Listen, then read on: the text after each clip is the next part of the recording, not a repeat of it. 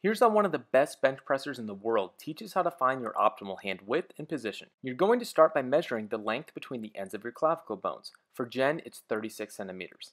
Next, find the center of the bar and mark out your clavicle length on each side with chalk. Using this method to find your grip width happens to be supported by this study by Wagner that found the strongest bench came out at 2 times clavicle length grip width. You're going to place your first fingers on this line as you set up. For Jen, her first fingers are set to 72 centimeters apart. Another way to check hand position is to look at the angle your elbow assumes with the bar on your chest. Ideally, you want this angle to be slightly outside of 90 degrees for optimal pressing leverages. When it comes to hand position, you want your forearms to be perpendicular to the bar. Jennifer grabs the bar so that it sits a little diagonal in her hand with the pinky finger slightly flared out.